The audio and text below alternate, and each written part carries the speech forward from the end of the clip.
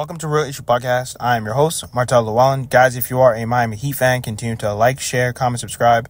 Thank you for all the support. And if you're an NBA fan, subscribe to the channel. And thank you for all the support. So this is from Sean Devy. He said, one of the names that have been floated in connection with the Heat could gain some traction, according to executives around the NBA, is Wizards guards Tyus Jones.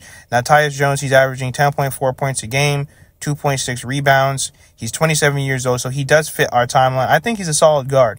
And don't get me wrong, I think that Kyle Lowry has been decent at times. However, Tyus Jones, he gives you that offensive punch. Because there's some games where, yes, Kyle Lowry, he has been stepping up and showing good flashes at times, but we're going to need a consistent point guard next to Tyler Hero. We need a guard that's going to, try to attack the basket, who's going to spread the floor, get guys involved. I think Tyus Jones would be a great upgrade at that point guard spot. But let me know what you guys think in the comments. Like, share, comment, subscribe as we continue to push to 3,000 subscribers.